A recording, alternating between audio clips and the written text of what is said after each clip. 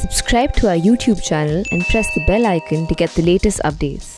Discuss journalism and the new age pressures facing journalism and journalists, especially the context of disinformation campaigns and the impact it has had on journalism and journalists across the world. To do that, we have two fascinating, globally renowned journalists to lead this conversation. Bill Emmott, former editor-in-chief of The Economist and chairman of the trustees at the International Institute for Strategic Studies in London.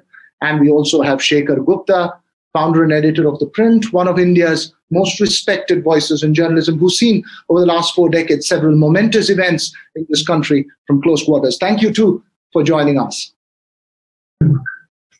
And just to outline the format for all our viewers who will be joining us on this broadcast, which is telecast both on our website and on YouTube, we'll have specialists. Our main speakers will outline their thoughts at the start of the program, and then we'll have questions raised to them, observations made along with me from the special guests who will be joining us this evening. Tim Witcher, South Asia Director of AFP, Dr. Maria Nikitankova, Head of Institute for US and Canada Studies at the Russian Academy of Sciences, and my old colleague and friend, Dr. Kishale Bhattacharjee, Vice Dean at the O.P. Jindal School of Journalism. We'll also have Toby Simon, Founder President of the Synergia Foundation, join us.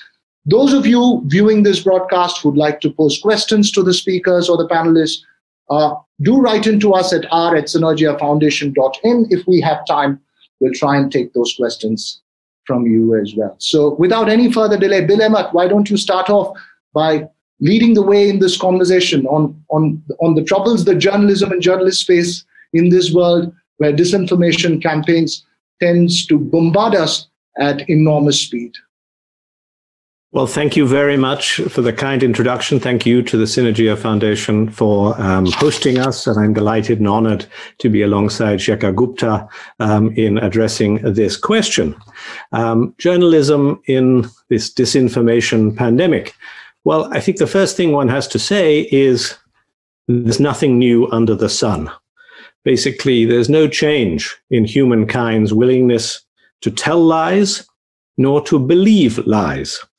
The evidence of all our history is that lies and disinformation have always been with us, are very powerful factors. It's no surprise that when we journalists write about this subject, we very often dig up the same old quotes because these are eternal issues. And one of the quotes we always dig up is this: "A lie can get halfway around the world before the truth can even get its boots on." That is variously attributed to Winston Churchill, to Mark Twain, probably all sorts of other people. And the reason is because this issue is an eternal one. So our basic question, I think, today is, why do we worry so much now? What is it as journalists and as citizens that should worry us today about this disinformation pandemic in any way special from the past? The basic journalistic question we always ask when we're covering any subject: what is really different and why does it matter? Well, I think, first of all, as citizens, I would say that the answer to that question is that currently disinformation is being turbocharged. Turbocharged thanks to the digital revolution, thanks to social media, thanks to the ubiquity of smartphones. It's more powerful in its ability to get around the world before the truth has got its boots on, more rapidly, and to sow greater doubt. Second, this is significant today because it threatens to destroy, or at least perhaps neutralize, our biggest opportunity in this 21st century, namely the progress of science, of technology, of communication. It may harm our ability to deal with the biggest problems that we face using that science, technology, and communication, including pandemics like the COVID-19 pandemic, poverty, climate change above all, and conflict. We should be benefiting from the information revolution, and the disinformation pandemic is threatening to create an opportunity cost, a limit to the amount of progress that this can bring us. And third, I think disinformation threatens the essence of democracy. The essence of democracy is trust, accountability, equality of citizenship. And that is threatened, thrown into doubt by disinformation campaigns, and especially by the doubt that those disinformation campaigns sow in the minds of citizens, which in turn puts strength into authoritarian leaders, actual dictators, but also authoritarian figures inside democracies. So that's why we should worry as citizens. As journalists, we have, I think, related but different worries. The first is a worry or a factor that is a correlation to the disinformation pandemic. It's not caused by it. It is, of course, as we journalists are very familiar, that digitalization, the internet revolution, has destroyed our old business model of advertising-led financing of journalism. That old business model is now dead, and that has put into question the financing of certain forms of journalism and therefore of truth-telling, particularly at local newspaper and local television media level, but also to some degree worldwide. I think we're in a transition period in that fact, and the success of outfits like ThePrint tells us that the transition is absolutely galloping ahead. And so I think we journalists make too much fuss about this change of our business model, but nevertheless, it has had some effect on this disinformation pandemic. Second, we should worry as journalists or be interested as journalists because actually the disinformation pandemic makes us more important. And of course, we like being more important. It makes journalists more important as truth tellers, as agents of accountability, as counteractors against the disinformation pandemic. It makes us more important. Once, with the digital information, people fantasized about citizen journalism destroying the need for journalism. Actually, the opposite is happening. We're becoming more important, more crucial, because precisely of the doubt that is being sowed. So what, finally, do journalists need to do, and what are we doing in response to this disinformation pandemic? Well, in many ways, the answer is simple. Journalists and their publications have three assets: reputation, reputation, and reputation. We have to build a reputation for independence, for credibility, for accuracy. All that we do and all that makes us survive and hopefully flourish in the future depends on that.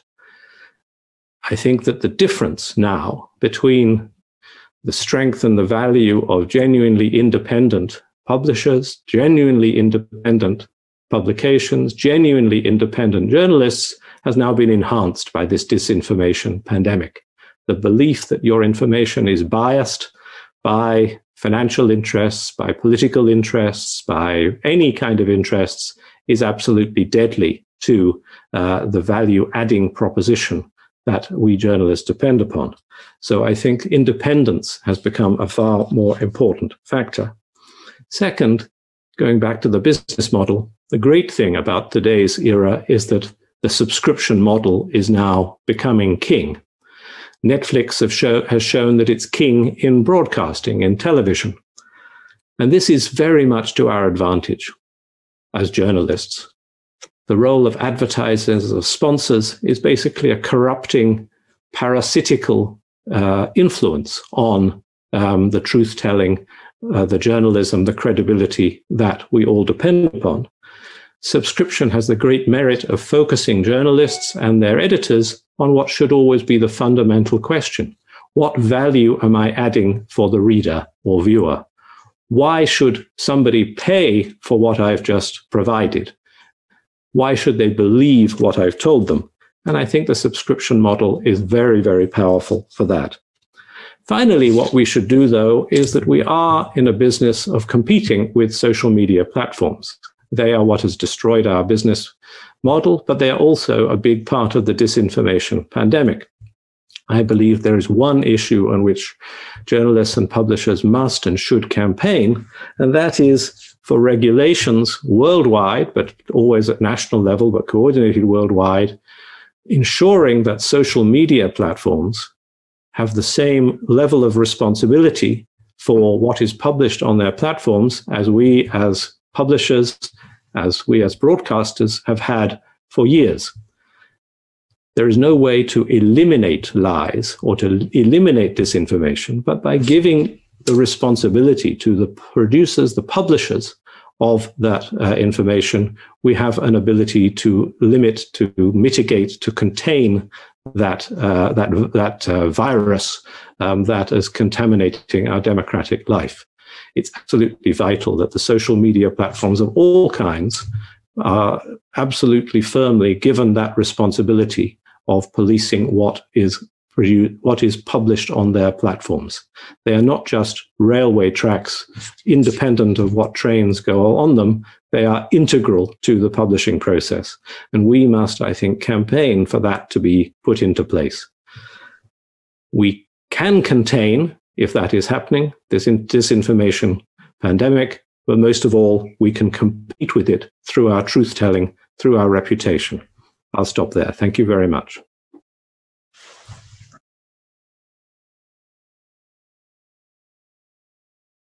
Information. I think you have to be closer to the microphone. I can't tell. You can hear me now? Can you hear me now? Yeah, it's a bit better, yeah. Yes. So a very, very important point that you were making towards the end about the responsibility of social media platforms. I'll also take up the issue of social media platforms trying to campaign for revenue of news organizations and the technology aspects as well as we go along. But now, Shekhar, would you like to add or share your thoughts on this matter first?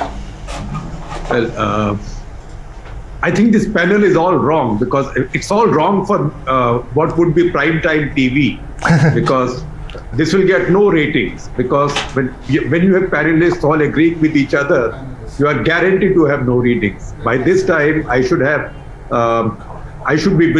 be sort of dying to throw stuff at Bill.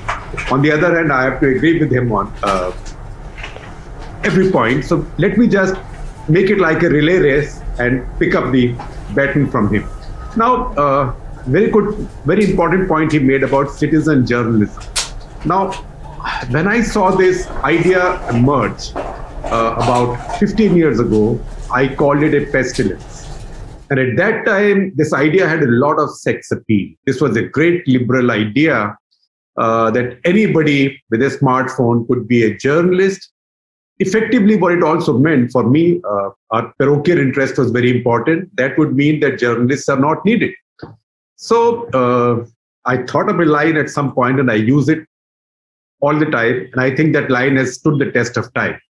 And I then said that when you start going to citizen doctors and start hiring citizen lawyers, I will give you citizen journalists. Because citizen journalists, the idea is disrespectful of the profession and trade and the craft of journalism. It somehow gives the impression or makes a presumption that anybody who sees something can be a journalist. But the fact is that that's how a lot of our fake news comes. And we see all the time people posting videos, people posting just what such and such building is on fire. Nobody's could have survived inside. Good point. Nobody could have survived inside, but who will find out how many people were there inside? Or was there anybody inside?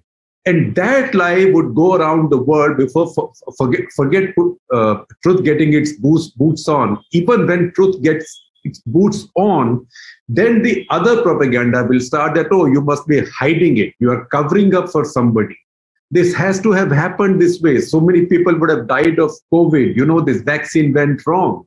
2 cases in Europe of some clots being formed. By the time you find that mainstream, respected media, and when you say respected, this is not an entitlement. You don't say that because I am the New York Times, the Economist, the Print, Bill Emmott, Shekhar Gupta, Keshav Bhattacharya, we are respectable, or Maria. We are not respectable because of that. We are respectable because we build reputations over time. And those reputations are built both on successes and failures, and on what we get right and what we occasionally get wrong. Obviously, if we got it wrong more often than we got it right, then there'll be no reputation. But if we get it right 98 times and get it wrong 2 times, you get a good reputation. 98% strike rate is very good. And since most of us know cricket, I mean, even Don Bradman did not bat at just at 99%, did not bat at 100%. But again, further reputations will be determined on who is willing to accept the 2 times out of 100 that she went wrong. Because once you accept that, sorry, I put my hand up, we got it wrong, we are correcting it, that enhances your reputation. You don't get that with citizen journalism. You don't get that with social media. You don't get that with any of these fly-by-night operations. You get that with institutions. And that's how news media institutions take a long time building. Now see what's happening at the other end. A lot of people don't like it. And this is not people on the left or the right. People on any side do not like credible media institutions.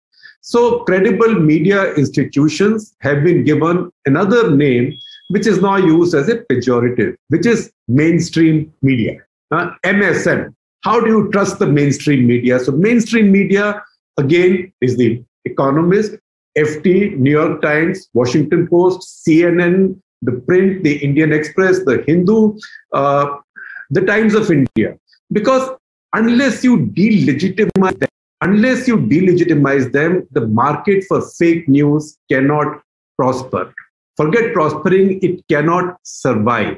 So we are now a big threat to the fake news market. Now, fake news market, there is a big vested interest in this, and that doesn't come from a few guys who might be selling some fake snake oil on YouTube videos, or treatment for this or treatment for that. Those are small fry. This matters to political leaders, corporate leaders, the bad guys on all sides, because they have to delegitimize and disintermediate us. What they do is, and we see this in India as well, Donald Trump did this in the US, and Narendra Modi does it in India, and now we find more and more of our chief ministers are doing it. Because when they talk to people like us, I mean, when they talk to journalists from organizations like ours, who are trained to be journalists, who are trained to ask questions, who are trained to be skeptical, who are trained to fact check, who start Googling the moment you make a claim, even while they are talking with you, a bit impertinent, but they do that. So they have now figured that it is possible to cut us out of the loop, because they think I can use social media and talk to my constituents directly. And today's politics is such that for every leader, all that matters is my base. For Boris Johnson, his base matters, the rest can go to hell. For Narendra Modi, his base matters, the rest can go to hell. In any case, we are not going to vote for him. So why should we talk with him?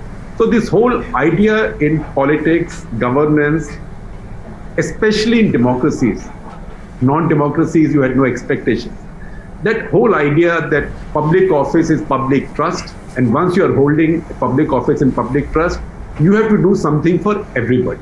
That whether they vote for you or not, that idea is gone. Once that idea is gone, then you don't like fair, credible press, which is institutions where if you kill one guy, the institution will not collapse. Where you have one editor fired, the institution will not collapse.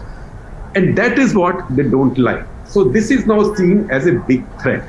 And this is seen by lots of others who need the power of propaganda. These can be religious groups, these can be anti-vaxxer groups, these can be anti-GMO or pro-GMO groups or anti-science groups of anybody. And that is where we find that Bill talked about the economic models. Where the economic models bring a problem is that increasingly institutions of mainstream media, for want of another word, are getting weakened across the world. Now, you might say that, look, why should this be just in the control of 5 or 6 organizations? You can say that. But those 5 or 6 organizations have invested generations of goodwill and taken risks over generations. You can destroy their credibility. That's one thing. But once their economics begins to get crippled, then bigger problems arise. Then the organization's ability to spend money, journalistic salary, they are down in many places, most places.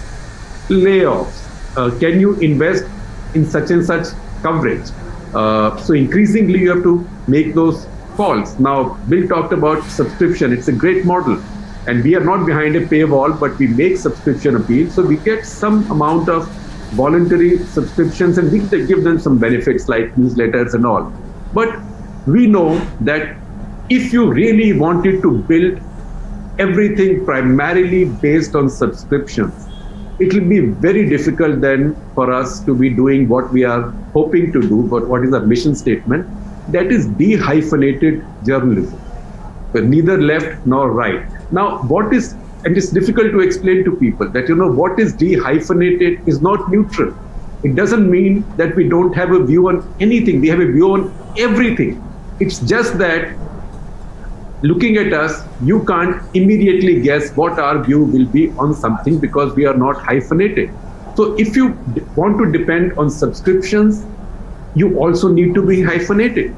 And you've seen this problem now frequently with the New York Times, for example. Some of the calls they have taken, and I think they are sort of driving more and more nails into their gleaming coffin, whether it's getting rid of their op-ed page editor or his number 2, or now this health correspondent, what's his name? I forget the name, McNeil.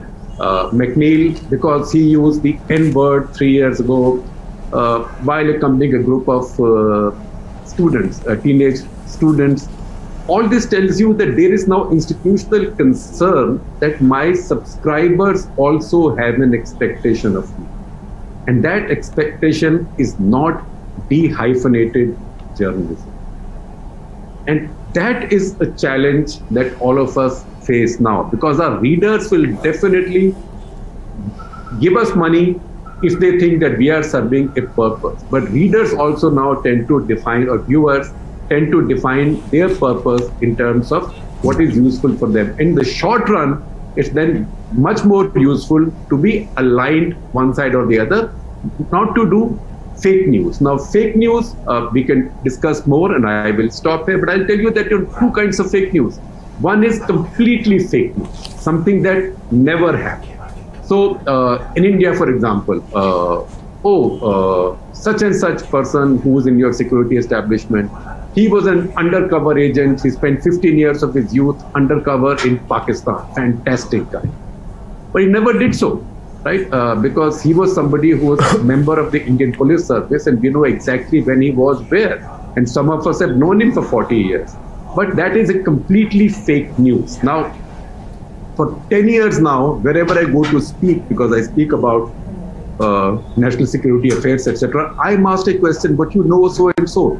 He was an undercover agent. That's a complete lie. But there's also news which is in a sense correct, but you can put an angle to it. For example, somebody might have made a statement in a certain context. You take out a context, but before the person starts correcting, it's too late, because everybody wants what they believe you might have said.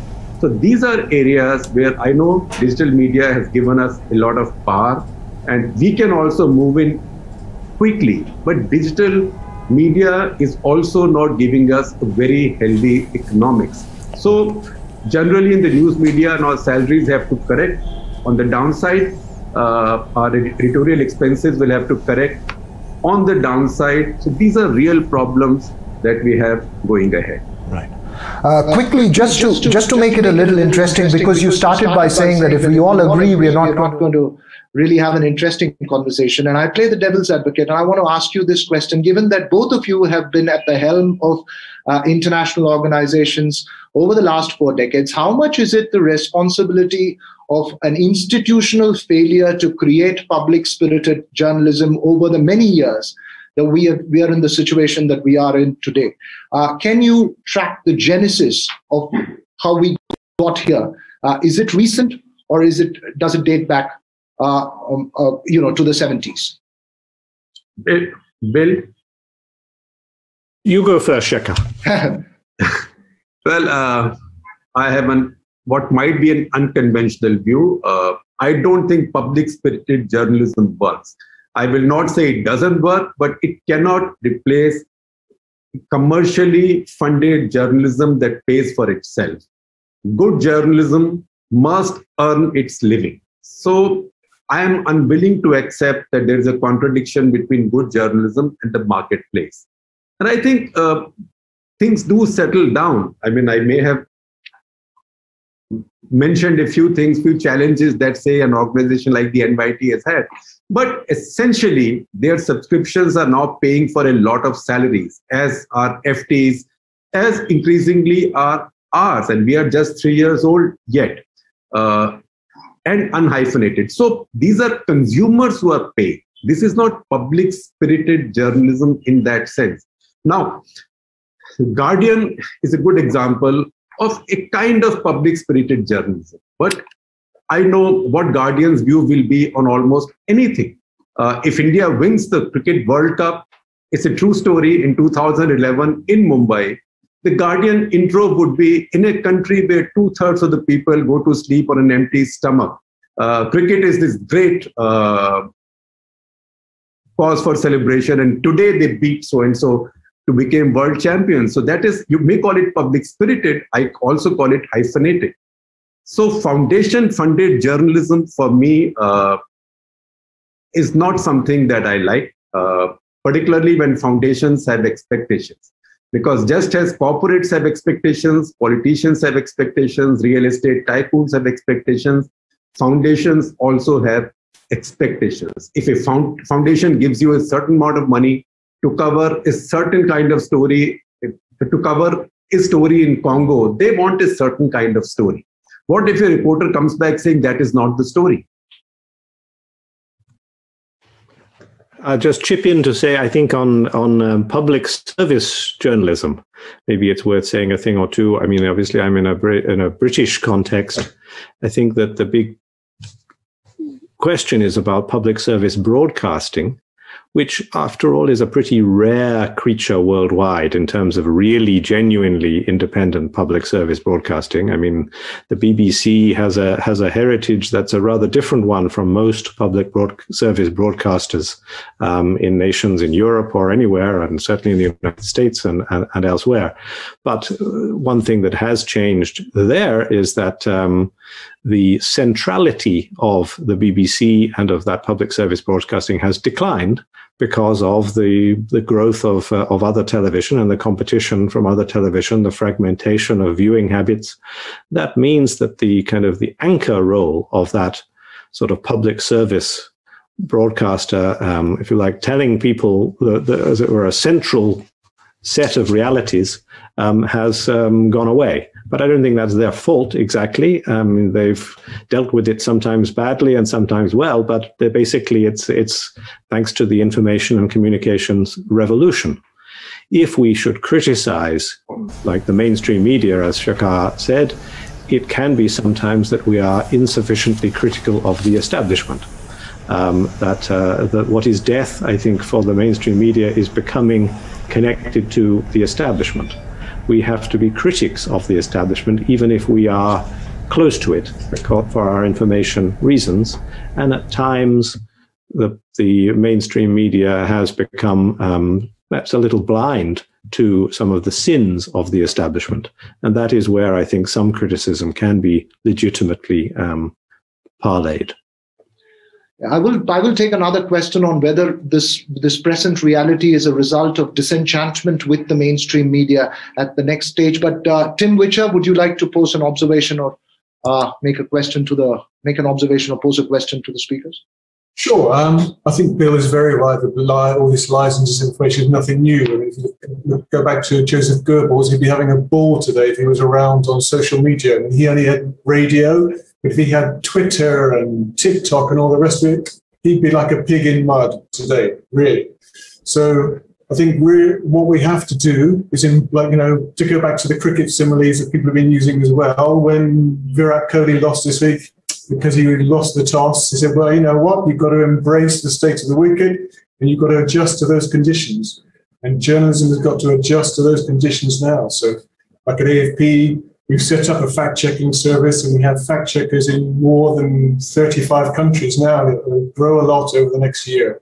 So, you know, it's a growth area for us because I think independent media and even state media recognize that they need some fact-checking now to help us kind of bolster confidence in the news. So we've got to embrace the change and we've got to adapt to it. And it could be through fact-checking and training and things like that. But really one of the fundamental points we have to find now, on top of the subscription service, and that concerns me less as a news agency journalist, but we depend on your goodwill as well. But how are we going to train the future generations of journalists so that they know the importance of the source and how to mistrust the disinformation that governments try to put out? And that's, for me, as an old-timer now, is really a fundamental thing because I see so many young journalists coming in and it takes us a while to train them to do that. Very clever people, but they can't see a source. They cannot see the source of the story. So I'd like to hear what Bill and Shekhar, as veteran journalists, think about that. How are we going to train the next generation? Or even readers. How are we going to train and create a next generation of journalists who can practice what you call dehyphenated journalism, which is fact-based? Well, it is tough because there was always generation gap in newsrooms between the editors and the reporters. But now, in these times, what used to be a 25-year period for a generation gap is now about 7 years. So I'm now hiring people who are about 5 generations ahead of me. So the attention spans are short. Also, we demand too much patience. We demand too much patience, too much checking, too much this, too much that. So it is tough. It is tough, but you got to keep working at it. And the truth is that whether we like it or not, we still have, editors are required to be even tougher SOBs in the newsrooms now. To say that you may have, somebody has stung somebody and you have this tape, you still have to call the person who's been stung. And the reporters routinely say, but I have the tape, why do I have to ask? Because reporters they feel awkward calling somebody and giving them the bad news. They'd rather do guerrilla journalism, which means publish it and next day we'll see what happens. And you say, no, but you must call. That is journalism. If there are consequences, pressure comes, we are there to deal with it. But you find that a lot of the newer organizations in particular, they think this is cowardice. And they think once you get something on camera, on tape, something, just go with it. So to say that in any situation, the other side must get a hearing, and then you run into the argument over both sidism. It's like somebody said that, you say all this stuff about Narendra Modi and you write these long articles and give long speeches and etc., but you've never called him a fascist. Just call him a fascist. And I said, look, my weekly column, National Interest, is 1,200 words. If I call somebody a fascist, I'll say so-and-so is a fascist. That is 5 words. So what do I write in the remaining 1,195 words? And that is something that you have to deal with all the time in your newsrooms now.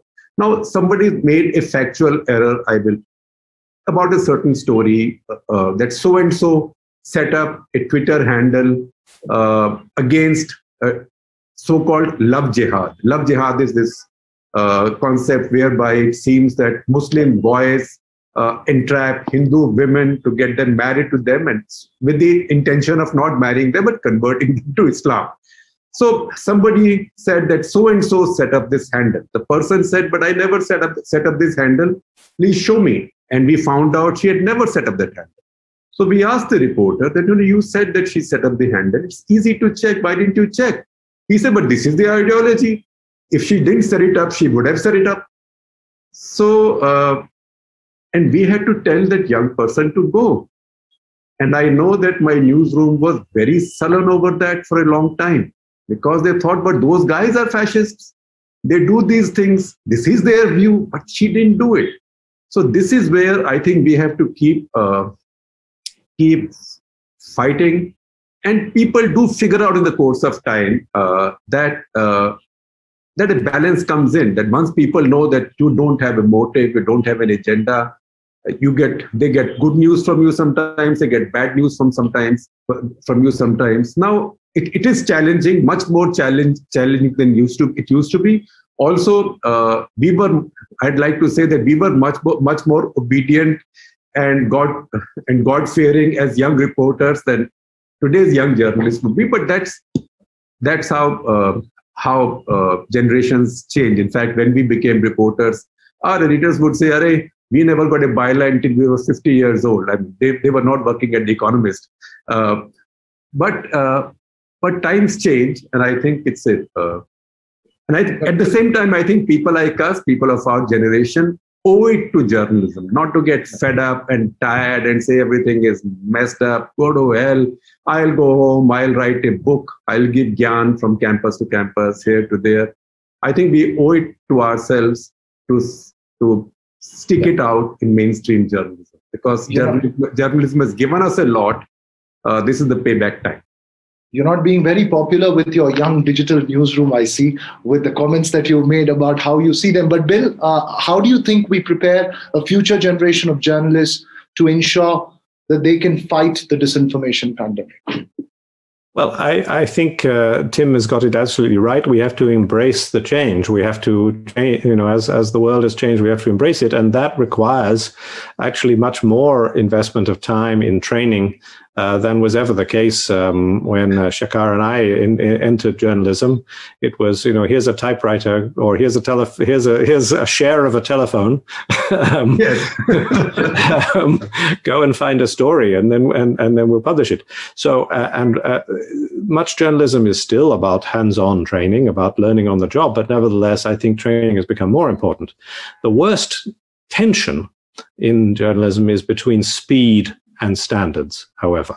We have to acknowledge that. And as editors, as managers, we have to find ways to control that. The urge to publish instantly, which obviously is something that a news agency knows much more about than an old weekly hack like me, is probably the biggest enemy of standards and of training, and the mixture of instant publishing with, if you like, clickbait incentivizing, measures, metrics for rewarding and evaluating journalists based on the instant response to their stories is also a dangerous factor, and we have to lean against it as editors. And but in this situation, of course, there's the question of where's the money coming from. How do you spend? Where's the money to spend on training? Where are the sub-editors? I'm delighted to hear that you've got a lot more fact checkers, because that shows that AFP is investing money in enforcing standards and ensuring standards. We've got to be higher standards than ever before, frankly, and it costs money. That's true. And if you ask me, the best training school for journalists is the newsroom. And newsroom, the professors in the newsroom are the middle management, which is the editors at various levels. Now, what's happened is that because of the financial challenges, you've seen a decimation of middle management in newsrooms across the world. Now, chief editors don't have so much time. Plus, they have to control the environment. They do whatever they do, but you need that bunch of middle management editors who kept sanity in the newsroom, who are also selfless, who work on reporters' copy, don't take a byline, take pride in making that copy shine, and then reporters in the course of time figure out that these are the ones that matter for me. Some solution for the issues. What's the policy, how to find the special message from the cover of the issue in the the Economist magazine cover or in another print magazines. Thank you. Well, thank you. Shall I answer that question first? Yes. Well, I mean, I think the question that one should have in one's mind as well is whether or not, as an old editor of The Economist, I'm a dinosaur, because the value and importance of the cover in my time as editor was inherently connected to the status of the publication as a print publication, as a physical object. And so the cover image was the single most powerful way to convey an idea, of the story, to convey an idea of the analysis of the argument that the publication, The Economist, is making, and therefore also to give an impression to the reader, an active reader or a potential reader, of what is the point of view and the tone of voice and the attitude of this publication. The single best way to do that is through the cover, and therefore the decision-making process is always and always has been absolutely in the hands of the editor-in-chief themselves, obviously with a staff around them who are artists and interpreters, if you like, of ideas, and who are deliberately made close to the editorial discussion so that they understand exactly the issue and the point of view, and then they produce proposals for how it should be conveyed in the cover. But ultimately, the decision was always the decision made by the editor-in-chief. So when I was doing that job, it was absolutely my responsibility. But in the digital world, the cover has a different value and a different status in terms of tempting people to read, and also in terms of conveying the image of the publication. So probably you'd have to ask my successor, the current successor, Zanny Minton-Meadows, how is she thinking about this? I think she's probably a hybrid in this, in that The Economist is still a importantly print publication, but also most widely read on tablets, on iPads and mobile devices. And then the cover remains a powerful way to convey the image and the idea, but it is different from in print. I suspect in 10 years' time, it will have yet another centrality or sense to it. Okay, we've had a bit of an echo here. 3 quick questions to both.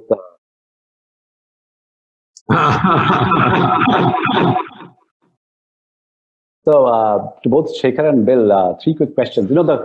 I'm sure the panelists know, but for the audience, there is a fine difference between misinformation and disinformation. I mean, disinformation is when you are doing it intentionally. Misinformation is a lie that's kind of done unintentionally, though the impact and effect could be the same. But the classic case, I think, of disinformation and misinformation both combined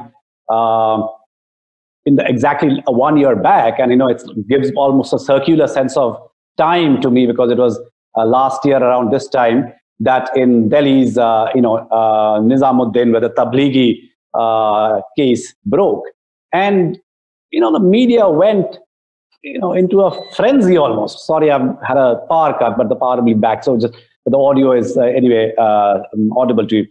So,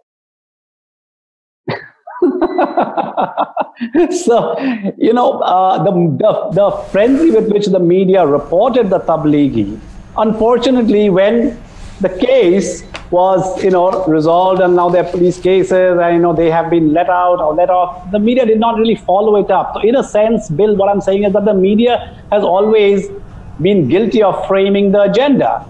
We have framed agenda in various ways. For example, what's happening in Myanmar. Myanmar, next door to India, is staring at an abyss, and there is zero coverage of Myanmar happening from India, which is also, I don't know, in a form, it's disinformation, because we are not really giving the information. That our responsibility is to be able to inform. The job of the journalism is a service industry. Our service is to provide information. I mean, how much information have we really provided? I know our resources were meager. The organization that I worked for was one of the largest networks in India, and yet our resources were very meager. At one point, I was covering 12 states in India, which was impossible to do.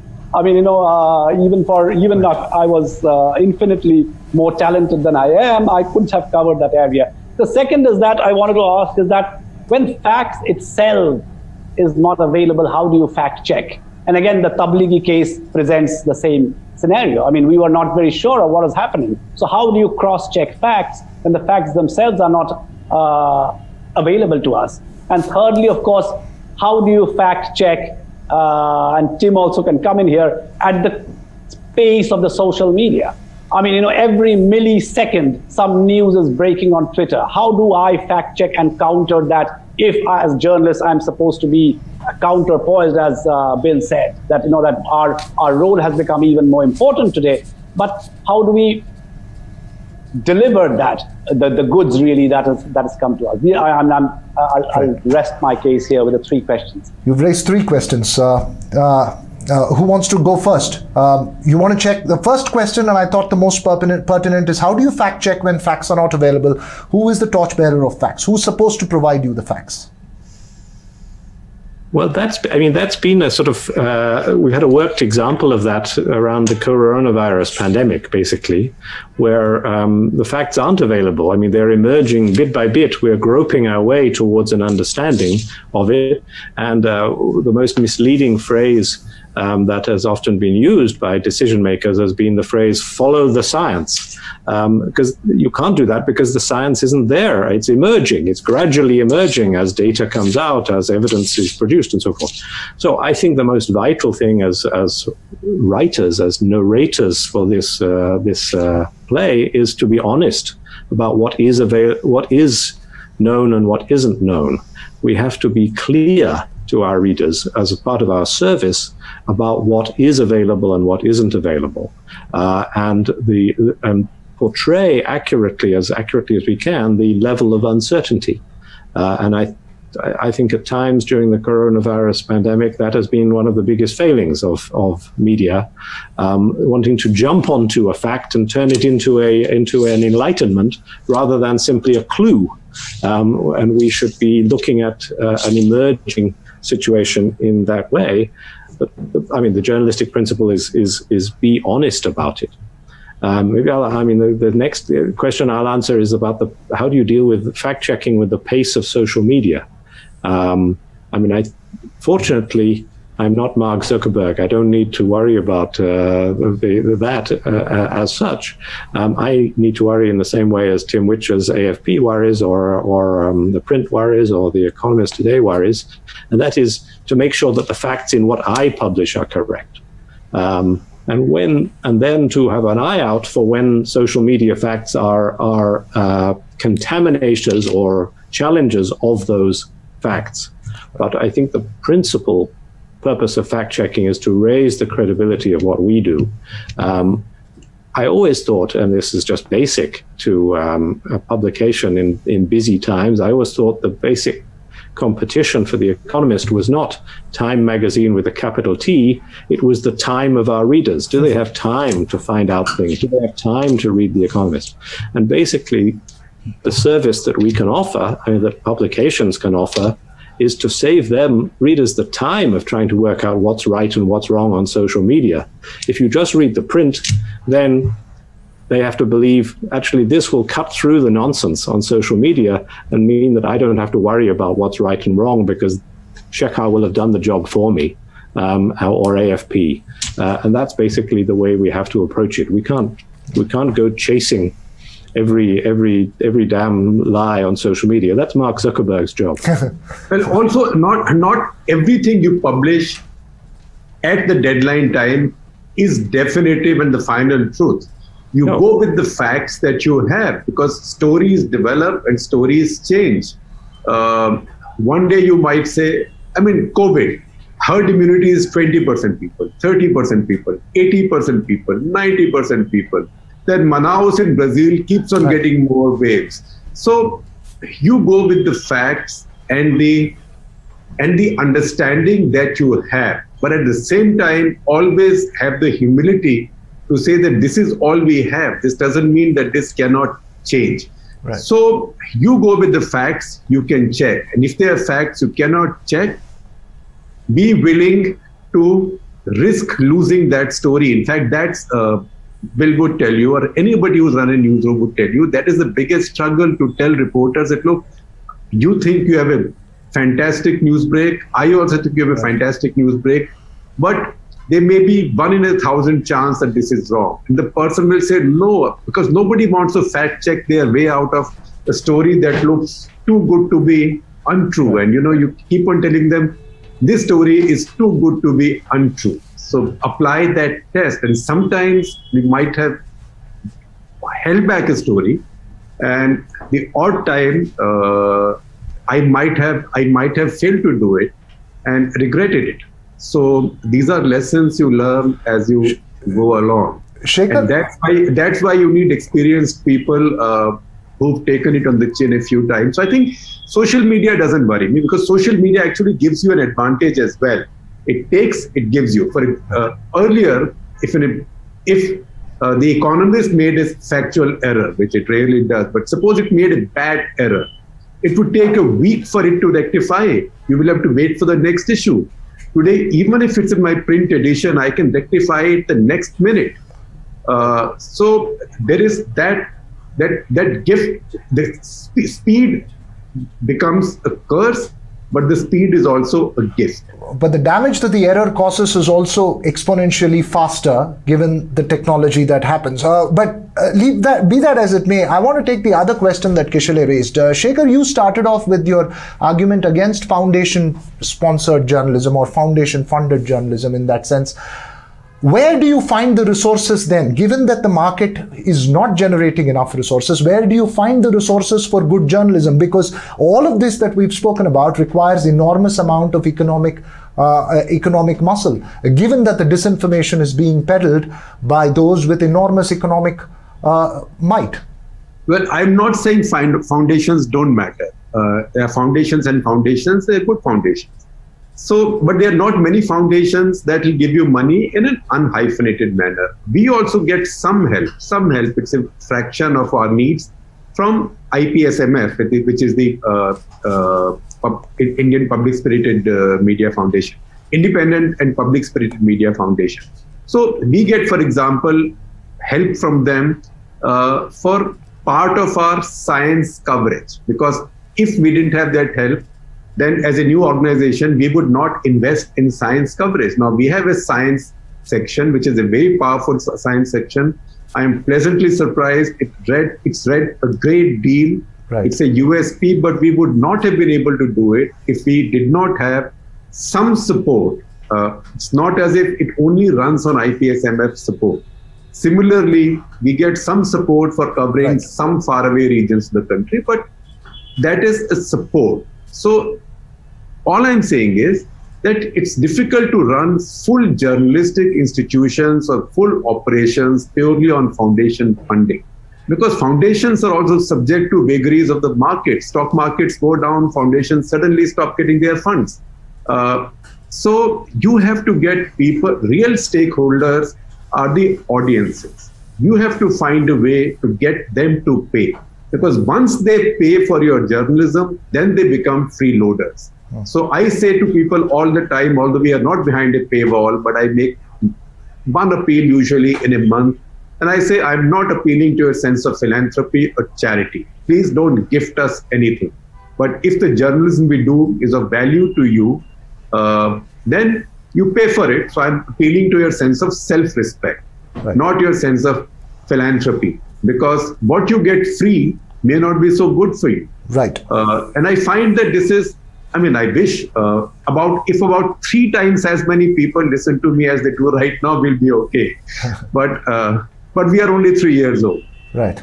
And I can't do charity with time right now because we are out of time now. It's towards the end of it. Toby, would you like to come up with, would you like to share your thoughts, your observations?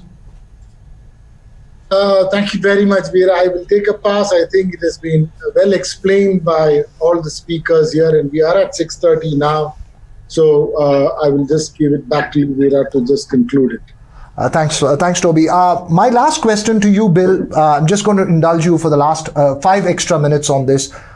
You started off with the idea of social media and the fact that they need to be made responsible for what they carry in terms of information and fact-checking as well. Do you believe that the future of journalism would rely entirely on these agencies that we're talking about, which are today a threat to journalism, as some would say? These large tech companies will eventually be the ones who will control journalism. Do you see that eventually happening in the next few years? Or do you believe that the mainstream news organizations and the old world journalism institutions are the ones that are going to be the torchbearers of truth? Well, I think that there's going to be a great multiplicity of bearers of truth. I think that the opportunity in the digital world to achieve subscription income is there. The ability to operate on relatively economical ways are there too. The big thing I'm worried about is the imbalance of responsibility that we have legally with the tech platforms. Social media platforms will always be important outlets for journalism of all kinds. Right. If I write something on my Substack newsletter, something that is free, but I could be a subscription business that I was doing, then I promote it through Twitter, through LinkedIn, through social media. Of course, I use it, and I will always do it. But I want, if people like me do that, I want the owners of those social media platforms to be suable on the basis of the libels that I might be delivering, or the sins that I might be creating, or the hate speech I might be propagating, so that they have the same responsibility as Shekhar has when he publishes something, by whoever it's by. He can go to prison for it, or he can be sued, just as I always could as an editor. And I just think that social media platforms have to bear that responsibility. That doesn't mean they have to check every fact. They can't do that. That's impossible. But they should be there. They should be motivated and incentivized to take some responsibility for policing how they are used, how their platforms are used, and then we are just a more equal playing field. Right. Yes, I'm not only fully in agreement with this, but I am somebody who's been at the other end of it. So there was a landmark case in an Indian court, small Indian court, where we sued Google. And that was about 10 years ago. And somebody was putting out stuff saying Shekhar Gupta deserves a bullet in his bald head because of a speech I made in Pakistan. In the speech, I said that problem with you Pakistanis is that your dictatorship is as imperfect as is our democracy. Because Musharraf was in power there, and I said, I can still make this speech here that tells you that you don't have a perfect dictatorship. Right. So you equated India with Pakistan, so pull it in your head. And this went on for quite some time. Right. And Google would not give us the IP. And finally, we had an order from a court. Google refused to respond. There were warrants against Google board members. And finally, they did share it. So I absolutely am in sympathy with it, because all of us face the full force of all the laws when we publish something. Now, right. A very simple thing, can we publish something anonymously? Maybe once in many years. So we saw this long cable stuff that came out just now on US foreign policy and China that Politico published, I think Atlantic Foundation published, anonymous. But that is once in many years, and you give many reasons for it. But on the other hand, the social media platforms publish so much anonymously under fake names. There is no accountability. Right. So if somebody is saying put a bullet in his bald head, at least I need to know the worthy's identity. So maybe it is somebody who comes and delivers milk to me every day. Or maybe it's somebody who I have lunch with once in 3 weeks. Fortunately, it was somebody without a gun and just a Twitter handle, I guess. Google handle, Shekhar. But, sorry to cut you short. We're out of time. I'm just going to ask you a one-word response. You covered Operation Blue Star. I'm taking you back to 1984. This was when the Golden Temple was stormed by Indian troops.